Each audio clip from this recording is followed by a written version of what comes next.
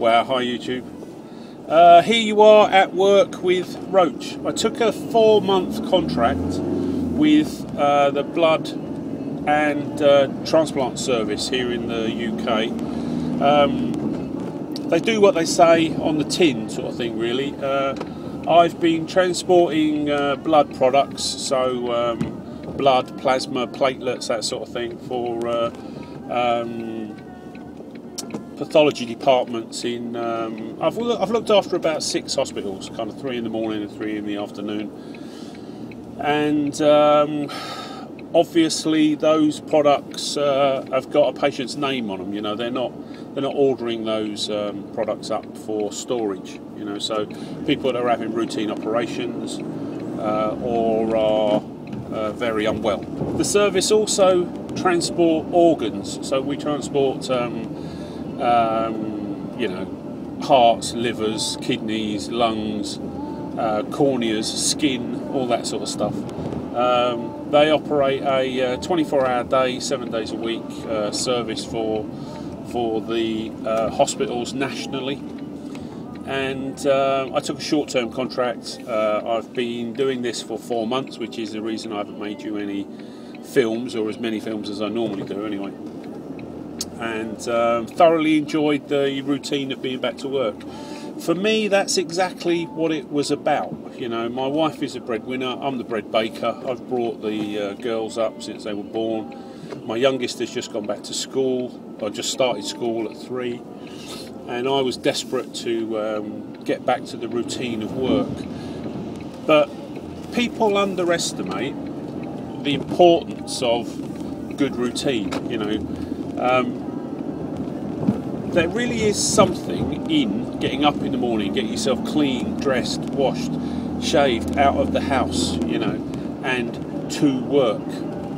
I think what it does is it gives you purpose, and the alternative, without good routine and without purpose, I think human beings get ill, you know. So, and that's based on 20 years, over 20 years as a healthcare professional. So, without good routine, you're rattling around the house, you're eating more than you would normally, so you're making cups of tea and biscuits and sandwiches, you're watching daytime television, you start to put on a bit of weight. Next thing you know, that little bit of weight has turned into you being several stone overweight, so now you're clinically obese.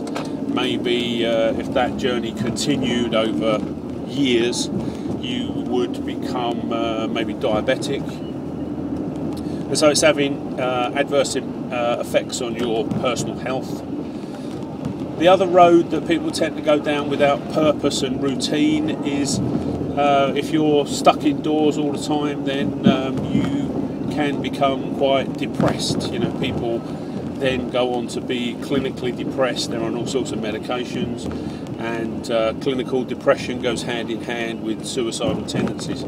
So, so good routine is, I think, paramount to being a healthy human being. You know, we need purpose in our lives, and that helps us stay healthy.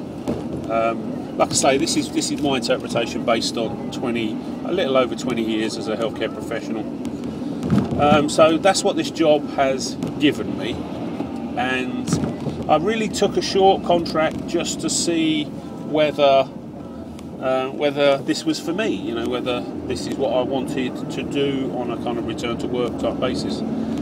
And I've met some great people. I've enjoyed rubbing along for the last 4 months, but I am looking forward to a week off. You know, I've got my road trip coming up that I'm really looking forward to. I'm starting to get some kit and equipment together for that, so I'm quite excited about that.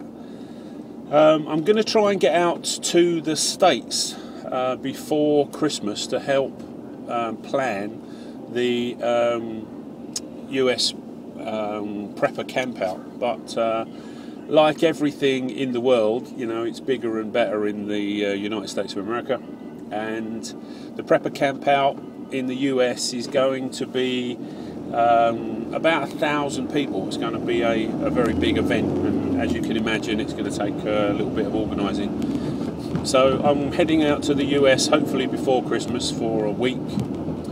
and the event is actually going to be in May of 2015. And like I say, we'd be looking for an event that at least 1,000 people will attend. You know, so that's the big project on the horizon. But today I can't stop getting excited about Roach's road trip.